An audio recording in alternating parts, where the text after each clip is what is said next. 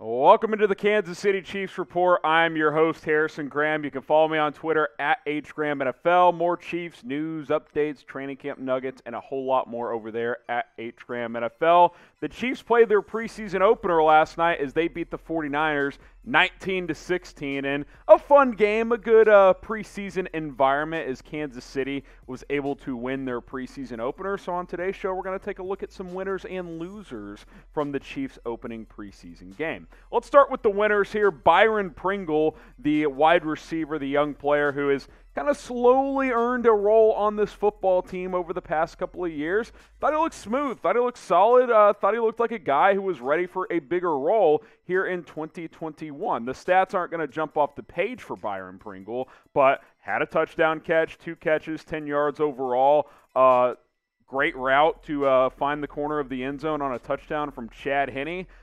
He looked good. He looked smooth. He slowly improved every single year. Kind of was just a kick return specialist early on in his career, but he has really grinded and become a solid receiver, and I think he's got a real chance to be this team's number 3 wideout here in 2021. So Byron Pringle, my first winner for the Chiefs against the San Francisco 49ers. Bigger role in 2021. Type BR for Byron Pringle. I don't know why I said BR, but we'll just roll with it. Type DR for Demarcus Robinson. Let me know down in the comments. BR for Byron Pringle, DR for Demarcus Robinson. Let me know who you guys think will have the bigger role. Next up is Chris Jones, who we talked about him on our reaction video once the game was over. My goodness. Chris Jones looked like the best player on the field when he was in the game. He was dominant. Chris Jones looked dominant against San Francisco. Had a bull rush, just completely shoved the 49ers right guard to the ground, sacked Trey Lance. There's been a lot of hype out of Jones during this preseason, and rightfully so. One game in, he looks like the $100 million player that the Chiefs made him just a couple of years ago. He was fantastic. I can't wait to see how Steve Spagnuolo moves him around this year, playing a defensive tackle, playing defensive end, moving around, finding the weak spots on other offensive lines so he can just absolutely go to work. Stone Cold Jones was great. I can't wait to see him more throughout the rest of the Chiefs' preseason slate coming up over the next couple of weeks. How many sacks for Chris Jones this year? I'm thinking like 12. I think this is going to be a big year for him. Let me know down in the comments. How many sacks will Chris Jones have in the 2021 season? Hey, we'll cover every single sack he has this year at youtube.com/ChiefsTV. Make sure you guys are subscribed to the Kansas City Chiefs Report. We did a live watch party for the first preseason game. We'll see if we do any more during the preseason. We'll certainly crank out a couple during the regular season. Subscribe. Don't miss any of our videos. We bring you videos almost every single day here on the Chiefs Report, including the latest Chiefs news and rumors. One more Chiefs winner against the San Francisco 49ers. That is Shane Buechele. And we'll spend some time here on the rookie UDFA quarterback out of SMU.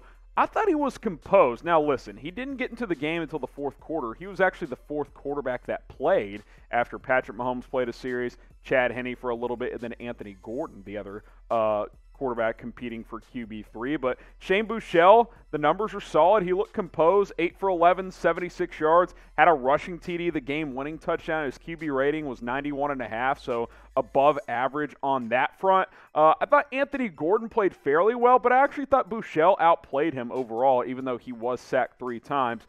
The battle between these two is very interesting because Gordon is more mobile. He's more creative. He can do some things with his legs and throw on the run. Buechele, more of a pocket guy, but he can throw the ball downfield a little bit more. So I'm fascinated to see how these two continue to duke it out during Chiefs training camp and on throughout the rest of the preseason. So who do you guys think will be QB3, whether that's the practice squad quarterback or a quarterback making the 53-man roster? Type AG for Anthony Gordon. Type SB for Shane Buechele. I thought both were solid, but I actually like what I saw from Buechele just a little bit more overall. He was composed, especially on that 2-minute drill to win the game late in this one. Today's show is sponsored by BetUS, our sports betting partner for the 2021 NFL season, and you can make some money all season long at chatsports.com/ChiefsBet. Go to that link, plug in our promo code Chiefs125. That'll get you a 125% deposit bonus. Put down $100 at sign up. You'll get $125 for free.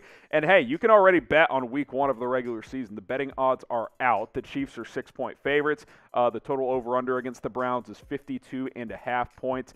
Take advantage. I like the Chiefs in this one. Money life, but you can money line the Chiefs all season long at chatsports.com/ChiefsBet. Use that promo code Chiefs125. That's going to get you a 125% deposit bonus. All right, let's take a look at some losers against the 49ers. I don't want to say the rookies were bad, but I got to mention the Chiefs rookies here because where were they? It was kind of absent. Now, obviously, there's no stats for a guy like Creed Humphrey who started at center, and by all accounts, he was fine.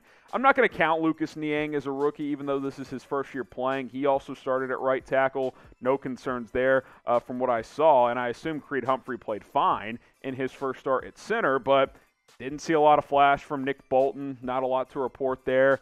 Noah Gray, 2 targets, no catches. Cornell Powell had a couple of catches in I don't want to call it crunch time, but I guess crunch time late in the game. So that was fine. But overall, the Chiefs rookies were just kind of absent, which isn't a big deal. It's the first preseason game, but I would have liked to see some of these guys get more reps, get more opportunities. Maybe a lot of it just didn't show up during the live game as much as I would have liked. Maybe rewatch the film and see if I see more, but just kind of quiet. And for the preseason, you want to see the rookies play and do some cool stuff, which we didn't really get in the Chiefs preseason opener. Which rookie are you most excited about, though? I still like this draft class. It's not like after one preseason game I'm just punting on the rookies. Let me know which one are you most excited about. I'd probably go with Nick Bolton, but maybe it's someone else. Get your votes in.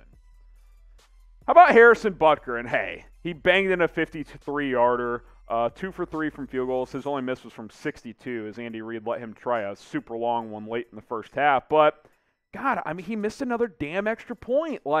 This was a problem last year, and he doinked another one tonight. Stop missing extra points, Harrison Butker. You're putting my name to bad usage here. Let's go. 2 for 3 on the night, 1 for 2 on extra points. It's weird. I've gotten to the point I'm more confident from Butker from 50 yards out than on his 33-yard extra point attempts. I don't know if it's mental. I don't know if it's just one of these things. I don't know if it's just, he missed one in the preseason. Who cares? But after what we saw last year, you got to at least be somewhat annoyed, if anything, if not concerned. I wouldn't say I'm concerned. I wouldn't say I'm worried. We'll let you guys weigh in here. Type Y for yes, type N for no. Are you worried about Harrison Butker? I'm going to type my in for no, but I am annoyed.